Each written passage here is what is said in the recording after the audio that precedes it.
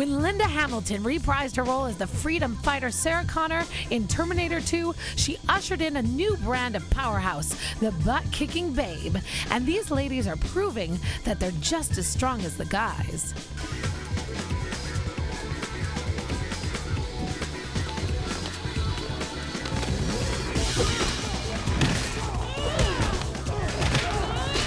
Jessica Biel's biceps made most men jealous when she took on her vampire-slaying role in Blade Trinity. My character, Abigail, she's smart, she's tough, she's incredibly skilled in boxing, martial arts, all different types of fighting, so she can fight the vampires just as well as all the men in the movie. And that's what's fun. It's really wonderful to play an equal, physically and mentally. That's what I really like about her. Jennifer Garner was matched equally with her husband, Ben Affleck, in Daredevil. I didn't kill your father. Liar.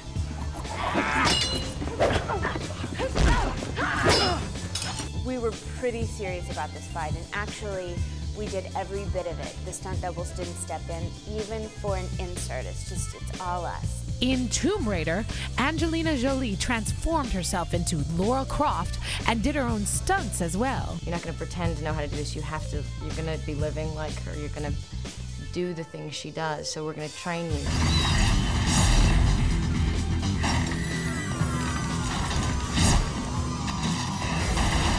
I learned how to kickbox, spent time with Eunice, and really just went through training, did boxing training, did strength training, which was just a lot of pressure up against, we went back on motorcycles and practiced certain things, the Land Rover, certain things.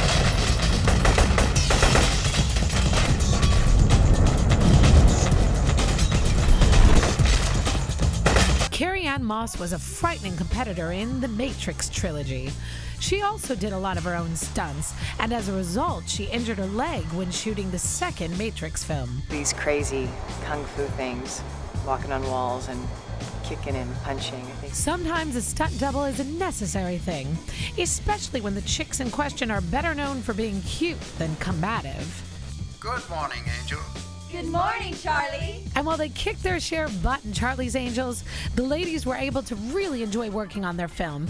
It was like a big girls' night out. If you get to choose what you do for a living, I think that is one of the most extraordinary gifts you will ever receive in life. And these women that we play and us ourselves just feel like we're on cloud 9 every day getting to do this.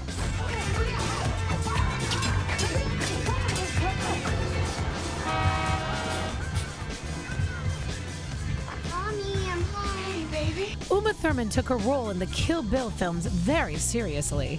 She gets to spar with other butt-kicking beauties, Lucy Liu, Vivica A. Fox, and Daryl Hannah.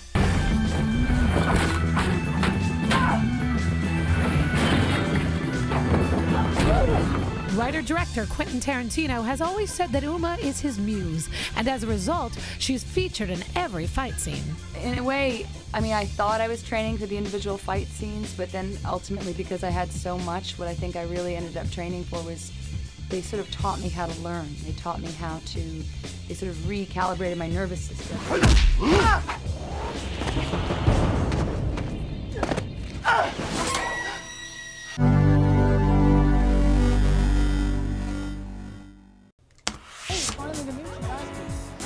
It's fun to get dressed up and to do a ballroom scene, very much like Beauty and the Beast, and it was special. Dempsey's career hit a rough patch in the 1990s, and without a stylist, he didn't look so hot. Here he is in 1990.